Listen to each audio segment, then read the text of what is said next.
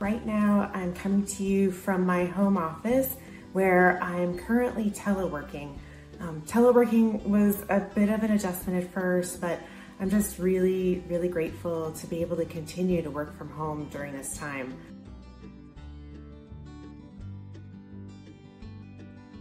A few of the things I'm working on include the coordinated transportation plan. So that plan really focuses on improving mobility for seniors, people with disabilities, and also low-income populations.